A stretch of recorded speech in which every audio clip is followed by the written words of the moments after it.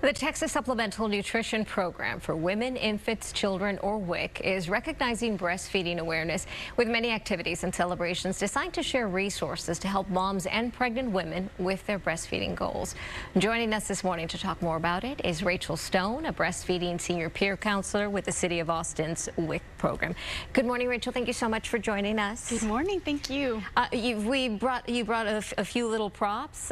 Number one being baby, and then you've got different examples of what are modern day breast pumps as well as bags that hold the milk. So this is all very helpful. But the first question off the top is, how does breast milk benefit mom and baby? There are so many ways that breast milk can benefit. I mean, there's the obvious scientific stuff of it's the best nutrition that baby can receive. It can help, mom with just confidence after giving birth, getting back in shape, things like that we discuss with mom. But honestly, too, the bonding with baby can be amazing as well. Yeah, from there, just kind of getting your confidence back, too. I think that's just what can really help. Yeah. Breastfeeding may not be for every mother. How does one know that breastfeeding is right for them? So that's why I really love where I work, because we allow moms to have that decision for themselves. So I just want to make sure that everybody has that ability to have the education, so then they can make their choices. And sometimes moms just need that support. Yes, exactly. Yeah, we just want to give the support of where they're at, what they're needing. Those mothers that are able to breastfeed know how breast milk is like gold. How does one increase their supply? Yes, so there is a few ways.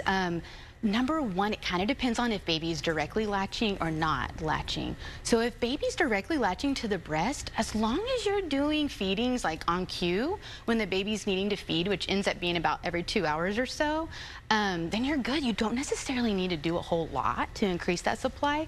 Now, if baby's not directly latching or you're noticing there's kind of a dip, you can definitely utilize breast pumps, and that's where these come in.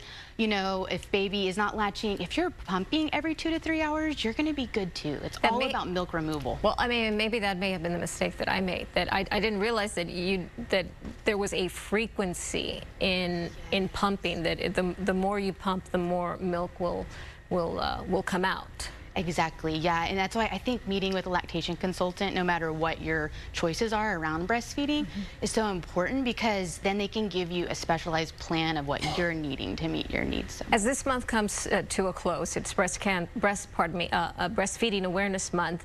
What's the main message that City of Austin WIC wants to share?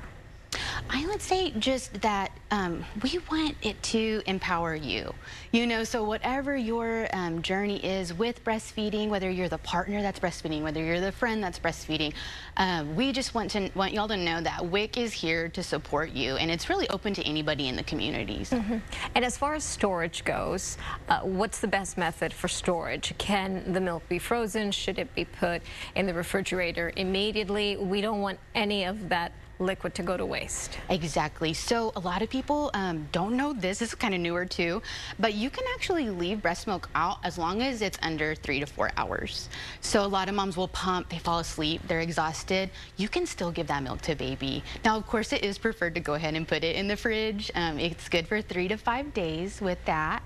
And then in the freezer, it can be good up to 6 months. Oh, that's good. My trick and tip with that is to just go ahead and store it in like 2 to 3 ounces at a time, because once you thaw the milk, it is only good for 24 hours. So. That's all very helpful information. If our viewers need more information to find out if you qualify for WIC, we've got the information on our screen. The website is texaswic.org/apply, or call 1-800-942-3678. Our guest, Rachel Stone. Rachel, thank you so much for joining us today. This has been very helpful. Thanks. We'll be right back.